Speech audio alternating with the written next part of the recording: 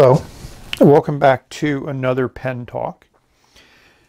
We might call this number 2 in my series of dispelling myths or providing clarity to some of the discussions that float around on the internet. So a few weeks ago there was a concern by a number of people about corrosion of the vac filling rod in the Wingsung 3013 or the Piley 013, that rod that you can see here inside of the barrel.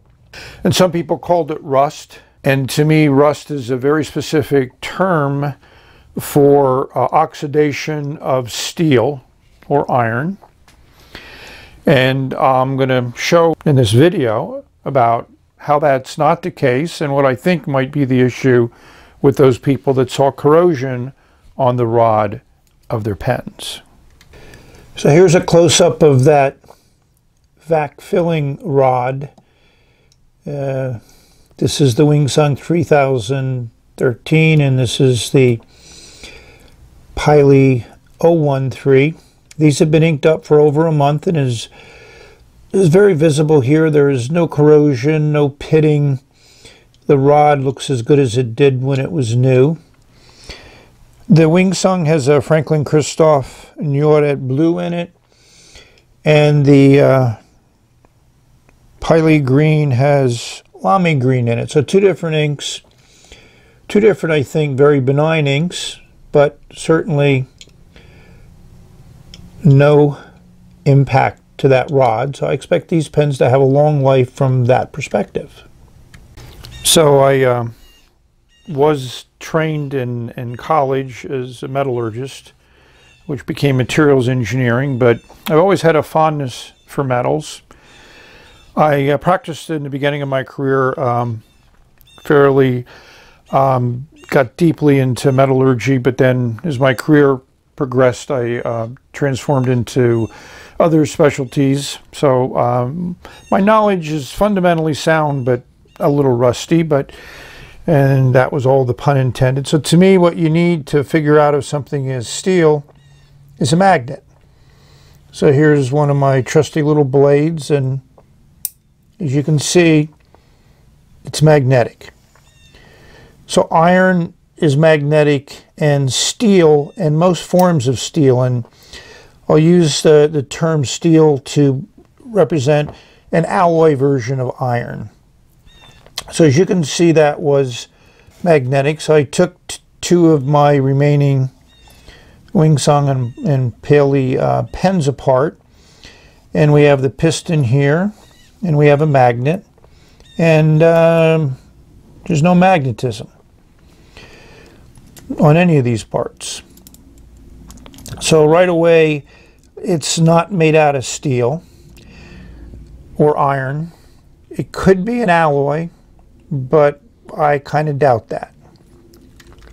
So this camera works pretty well in close-up.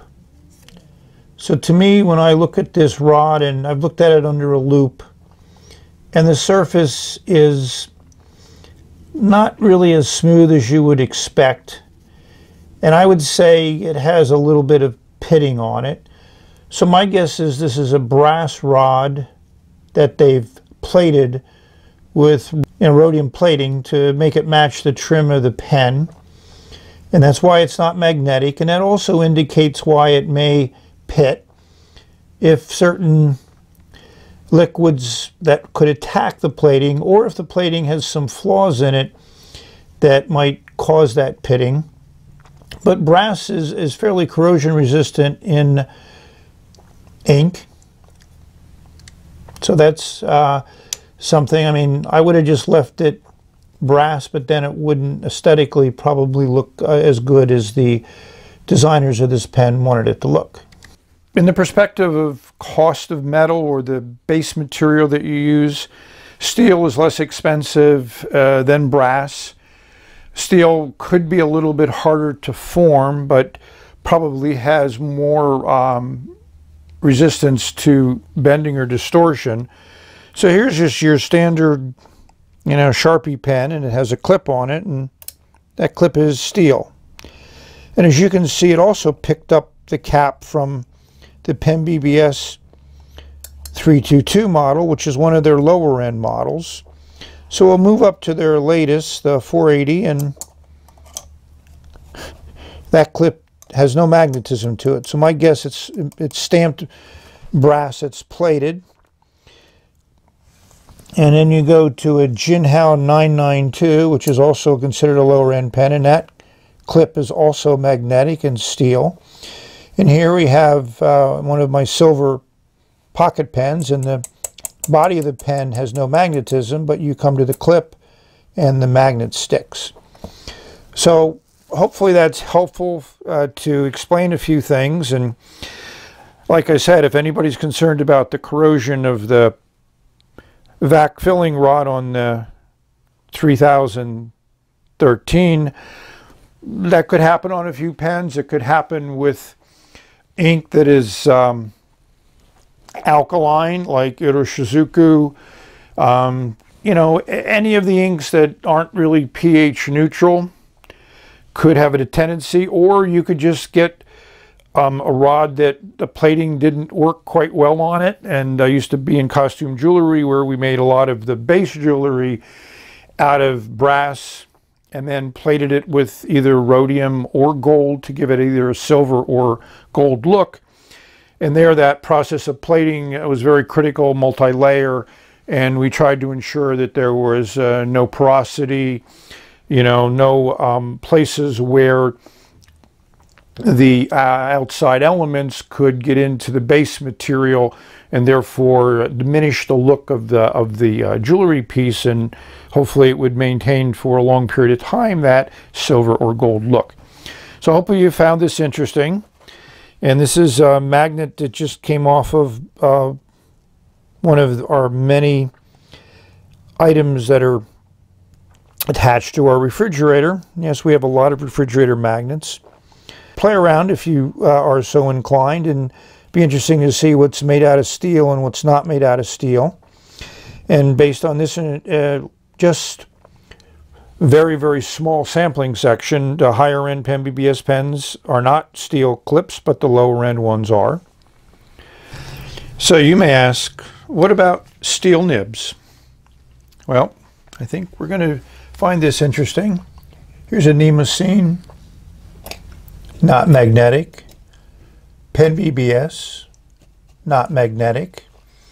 Here's an Osmoroid calligraphy nib, not magnetic. But here's a dip nib, you know, calligraphy nib, and it's magnetic. So one of the challenges that a lot of people have found is these nibs have a limited life to them. They corrode very quickly. These nibs are called steel nibs, but my guess is they're made out of a higher grade of stainless steel, which is not magnetic, which has nickel in it. And this is a Birmingham pen paper clip in the shape of a nib, and it is definitely a magnetic material, even though it looks like it's a gold or a brass color, but it's certainly made out of a form of steel. We have a variety of steel nibs, some of which will corrode because they are just plain steel, and others will not because they're stainless steel. We've reached the end of this short little video, hopefully educational, informative. Thank you for watching, and may whatever your pen is made out of, hopefully it lasts as long as you would like it to last, and you enjoy writing with it, putting thoughts down on paper, you know, using ink to turn your paper into something less boring than a white sheet, and share ideas. So that's the fun part. We've now reached the end of this video, so we're going to say bye. Enjoy your day, enjoy your life, enjoy your pens, have fun. See you soon.